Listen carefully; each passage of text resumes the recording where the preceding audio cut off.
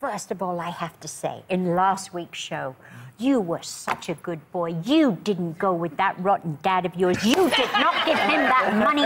You would not get involved. He's a good dad. He's a terrible dad. You just want dad's love. $5,000 from you. And that is? He had a reason. John Voight, yes. the one and only.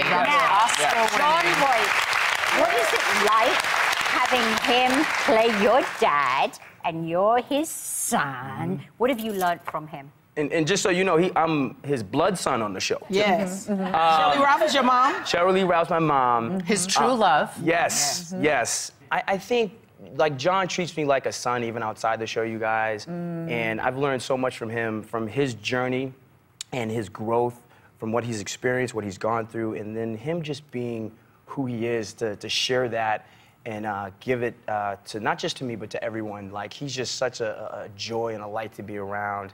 And he makes us better. He makes us all better. So.